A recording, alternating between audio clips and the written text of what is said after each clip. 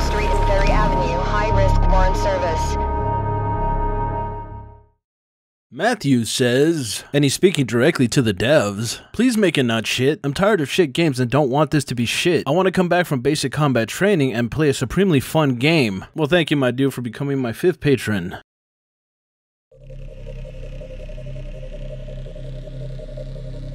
What's up, everybody? I hope you're having a good day because I sure am. So the first news comes from Ready or Not's Discord, and it's basically on how Void is going to skirt the system that is on Steam. Those of you that don't know what I'm talking about, Steam basically takes a huge chunk of money when it comes to, you know, people selling their games on Steam. This is why a lot of developers are pushing off of the platform and trying to make their own launchers. And man, I'm getting sick and tired of launchers. But anyways, what they are planning on doing just after the trailer drops, they will open up pre-orders for a limited amount of time on their website, along with merchandise that you can buy. If you decide to get it on their website, they will send you a key that you can plug into your Steam and it'll show up in your library. And then after that limited amount of time is up, they will open up the pre-orders over on Steam. Now, I'm not an advocate for pre-orders, but if you do want to help the developers, I would suggest that you would get pre-orders on their website because they're going to be getting a majority of that money. But that's just me. That's just me. Just to be clear, when the pre-orders open up on Steam, you can still pre-order through the website. This was all confirmed by Easy Street on the Discord. The next news comes from me, of all places. So a while ago, I had reported on a mousepad that was briefly on Void Interactive's Instagram. Here's what I said. Moving over to Instagram, we got 2 new pictures that actually went up during the stream that I did for the AMA, where they showed off these mouse pads, and I'm like, oh wow, I could really use these to really replace the ones that I have right now. Damn, that mouse pad, I really need it in my life. This one kind of stuck with me because I've been meaning to replace my old mouse pad, and I was hoping to do it with this game's merch. But of course the merch doesn't come out until the trailer drops, and it's not out yet, and it's... One day, I noticed that Grunter and Ryro were surprisingly active on the Discord. So I just kind of, like offhand said, can I please get that mouse pad? And just left it at that. I wasn't really participating in the chat, I was just kind of watching. But then all of a sudden I got a message from Ryro. He says, you want a mouse pad? I was like, yes. Give address. Wait, really? Yeah, for sure. I'll get one off made just for you. Oh, lo and behold.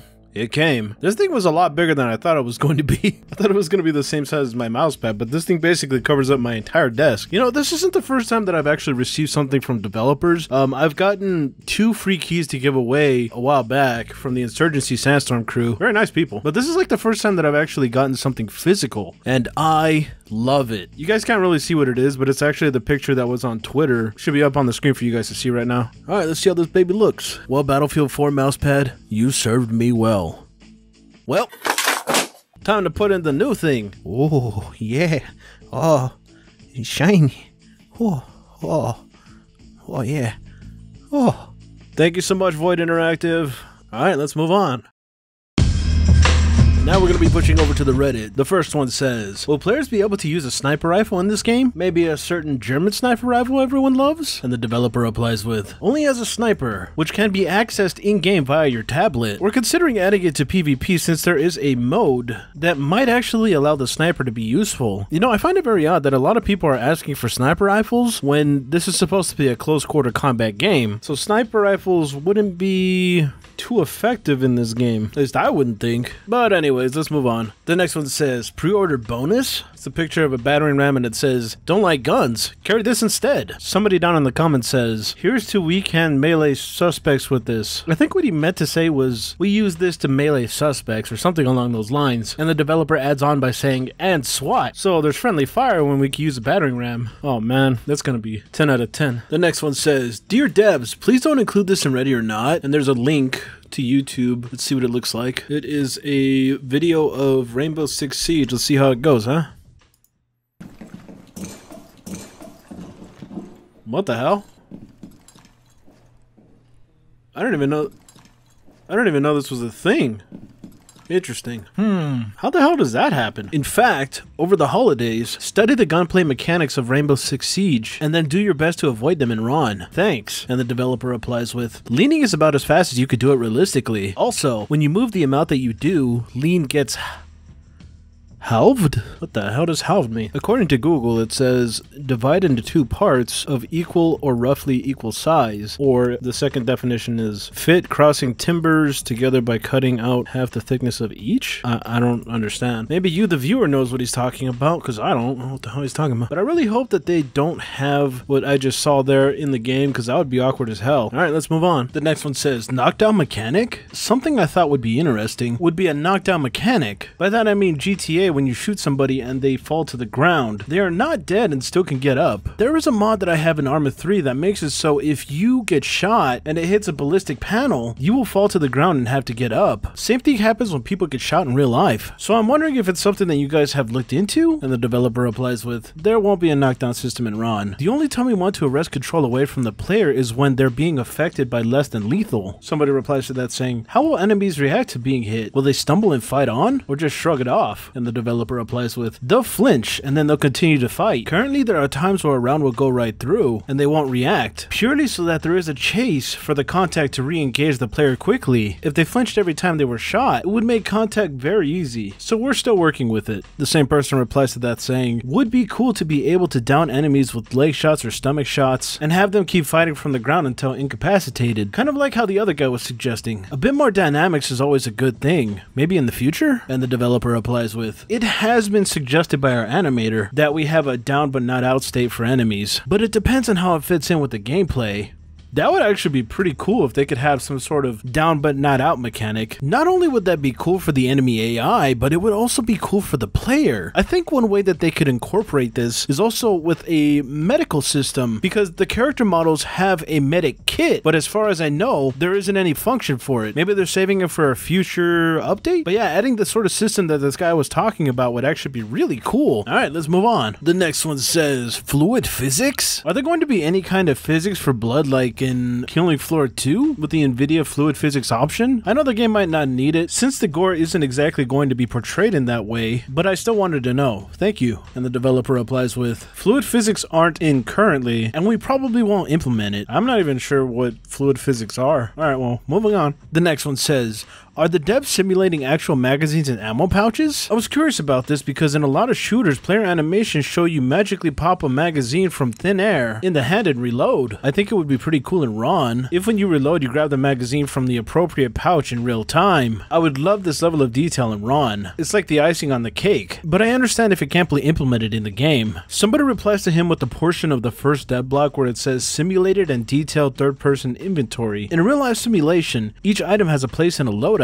We wanted to ensure this level of replication, so we included detailed animations and systems which show your teammates exactly what you're doing. Magazines, grenades, and items are retrieved and returned to their specific pouches, with the pouch flaps opening and closing in synchronicity with the player's reload or draw, respectively. But then the developer replies to that saying, note that some of the less important features listed in the dev logs have been modified or removed as we've developed through. For example, pouch flaps opening and closing doesn't occur, since there's so much overhead for such an insignificant detail. Mags still currently spawn in pouches and can be drawn, but since players can add on more mags than are visible on the play carrier, it's likely they won't be accurate to the number of magazines being reloaded, i.e. mag 1, mag 2, mag 3, mag 4. So yeah, the devs have stated that the game is not to be like an exact simulation. Somebody replies to that saying, gameplay over realism. You guys are doing it right. And the developer replies with, wanting to follow an entirely realistic route to everything was a huge crutch of ours around the time of our first through second dev blogs. Realism is not conducive to making a fun or memorable experience. You've certainly got to take liberties. Later on in the comment somebody says, so let's say you have 4 magazines in front of your pouches. If you drop all of them on the ground, will the pouches be empty? And the developer replies with, yes. That was interesting. Let's move on. The next one says, how relevant are less than lethal weapons? Is there any reason one should use a less than lethal weapon? Like a beanbag shotgun over a conventional shotgun other than obtaining a better score? I mean, I can see a hardcore player posting on YouTube, solo rescue pepper spray only, no clickbait already. However, for an average player like me, is there a tactical advantage for using LLWs or less than lethals? Especially in PvP, how are these lethal weapons going to neutralize the opposing team effectively? So there's a person in the comment section section who explains in detail and using SWAT 4 as a reference on how you would use less than lethal weapons. But to sum it all up, sure, you could kill the guy with conventional weapons, but you would get more points incapacitating and cuffing them. Therein lies the incentive to get less than lethal. If you would like to read the full paragraph, it is on the screen for you guys to read. Let's see what the developer has to say. This is pretty much exactly it. In PvP modes, there are usually extra incentives towards arresting the other players. Sometimes there's more points. Sometimes, in the case of VIP Escort, it is required to arrest someone. Arresting requires the use of less than lethal weaponry, as they need to be stunned in order to arrest them. The same person that posted the really long comment replies to this saying, "Great to hear. Now I need to know if things like this," and it's a link to one of Infralock's videos. He's a very tiny YouTuber who does a lot of SWAT 4 content. Entry team, be advised.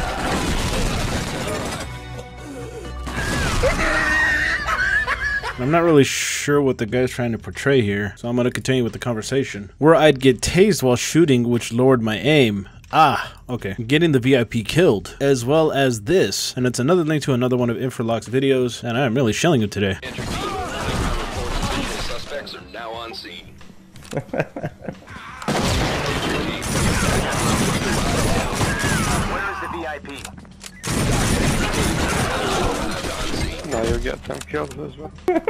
And it's basically them spawn camping, it looks like. Infralock, how could you? I thought you were better than this. Guess I was wrong. Mission failed. AKA spawn camping will happen. That and knowing if there's going to be stuns for every less than lethal weapon, or if it needs to be hit multiple times and hit a threshold to a stun, e.g. pepper gun. And the developer replies with, "I am not sure about the first two things, but for the last thing, it will require some balancing and determining what works well." Interesting. Alright, let's move on. The next one says, "How has the scope of the game changed from the original November 2018 release?" So the release was put back due to the scope of the game being increased. What are we going to get now that we wouldn't have gotten had the game never increased its scope? And the developer replies with, "The scope hasn't increased really. It's around the same as it was before. Increasing the scope drastically in the middle of a development cycle is usually a bad idea. It can lead to feature creep instead of just refining, polishing and reflecting upon what you already have. A lot of ideas we have in the burner could come out later on or in a sequel. Oh, if we're lucky." Somebody replies to that saying, "I love that you guys are already thinking about a sequel." And the developer replies to that saying, "Not really thinking about a sequel at all yet, but the idea that we'd be able to make a sequel or anything else since we have a lot of interesting avenues to explore implies that we're doing well as a developer, which is very good." Interesting.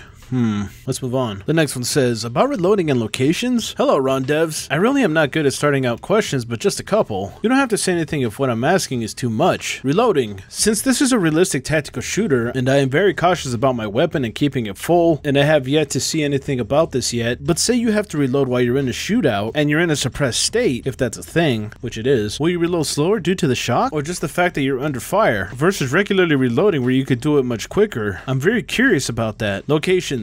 Very curious. Will we see all over the United States in different areas or locations or states like other games? Or is it just in one state? Feedback would be much appreciated. Love you, Void. And I will be greatly appreciative when the PS4 version comes out. Consoles. And the developer replies with, "Reloads will remain constant regardless of whether or not you are being shot at. And the game is set in a single state," which my understanding is that it's supposed to take place in California. I'm not sure if it's a single city though. They haven't stated that. Alright, moving on. The next one says, "Will there be audio dynamics for the player?" Was just rewatching the first trailer for RoN, and one of the things that really caught my interest was the sound of someone breathing through a gas mask. Is this just something that you added to the trailer, or will it actually be implemented in the game? Having this will add to the overall immersion and realism. Also, if you get critically injured from a firefight, it would be a nice touch to hear the player breathe heavily and panic, all the while applying first aid. And the developer replies with, "The breathing was just added for the trailer, but it'll definitely be in the final release." Ah yes, hearing the sound of a SWAT officer breathing down my neck. 10 out of 10. Moving on, the next one says, "Aiming? While you're carrying a ballistic shield, what will the aiming be like? Will you have to fully uncover yourself to get an accurate shot like in R6? Or will you just have to move your weapon closer to the ballistic glass? And if you're not aiming, will the normal fire be accurate or not?" And the developer replies with, "Shield is held by the player in one hand. Their secondary weapon gets drawn whenever they pick it up. You can't lower the shield. It's permanently up. When you're moving around by default, the gun is still drawn, but your profile is smaller. There's currently no way to hide it, though this will likely change since we have a manual lower weapon key, which would work in this instance." Oh, cool. Now I can lower my weapons. That would be awesome, actually. Holding down the right mouse button lets you aim and brings the shield closer to your face, so you can see more. Okay, so you never put the shield down when you're aiming, which I always thought was kind of dumb in Rainbow Six Siege, but that's just me. Alright, pretty cool. Let's move on. The next one says, the use of extra special equipment? Hey guys, long-time reader, first-time poster here. I wanted to ask the devs what they thought about the inclusion of extra special but realistic equipment. Equipment that isn't necessarily everyday SWAT, but might be for special units. Things like 9 bangs.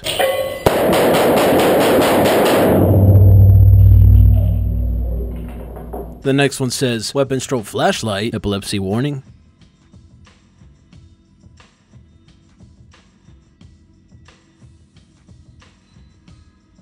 Night vision goggles, IR strobes.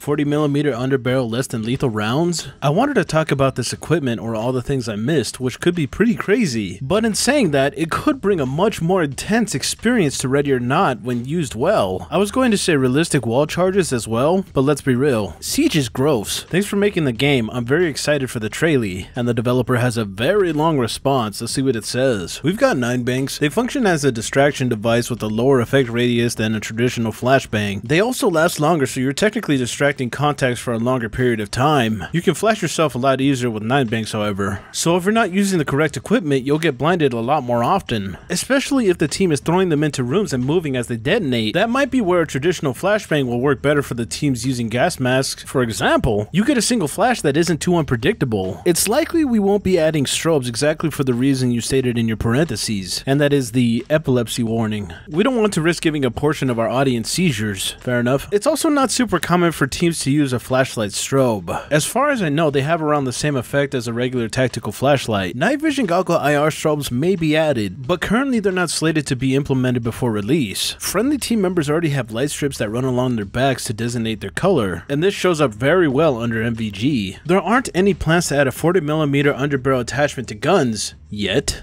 Definitely have been approached by it before. We currently have it as a deployable. Spawns in the truck. MGL with 6 shots can fire stingers, flashes, CS, and baton. We also have a smaller version that players can spawn with, but it hasn't been tested yet, so whether we keep it or not is still in the air. Somebody replies to that saying, a single shot grenade launcher would be nice. I am going to assume police departments probably use a single shot due to weight and cost. Maybe size too. In general, I'd assume people who need to send 6 shots down range quickly are soldiers. And the developer replies with, it's less about who would use it in real life, and more about how much of a purpose it will serve within the game to a degree. Interesting.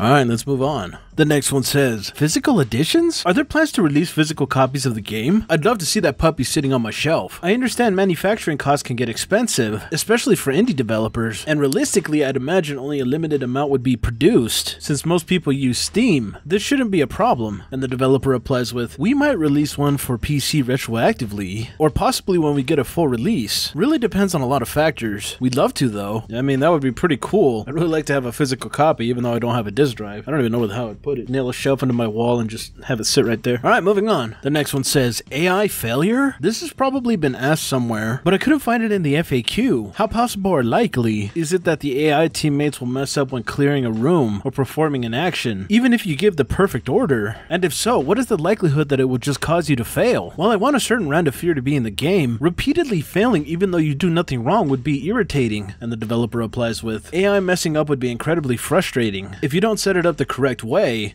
correct grenades, order follow-up actions with your team, then they'll get killed. But the onus is on the player. Yeah, I'm like really bad when it comes to commanding AI, so that's going to be interesting for me to try and do. Well, I think that'll about do it for today. I want to thank everybody for coming out to watch, and I guess I'll catch you in the next one. Bye-bye.